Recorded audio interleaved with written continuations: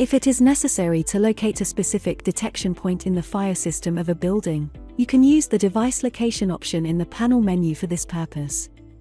This causes the device loop LED to turn on, making it easier to identify the location of the device. To do this, you will need to be logged in as a maintenance user or installer. To log into the panel for maintenance, press F4 to select the main menu. Using the jog dial, rotate it to select a user, which has the maintenance credentials. Now press the jog dial to scroll down to the password option.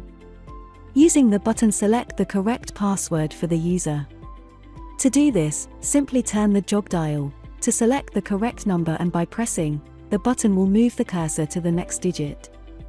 Now press the jog dial or F4 to enter into the maintenance menu. Turn the jog dial to scroll down to test option, then press the button. Select locate device and press the button again. For this example, I will choose a device with address 21 on loop number 1.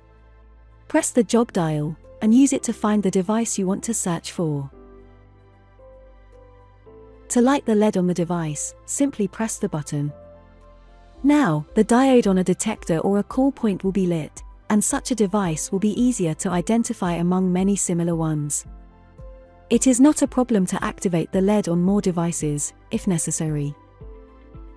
To deactivate the LED, press the jog dial button again. Press F2 to exit to the main screen.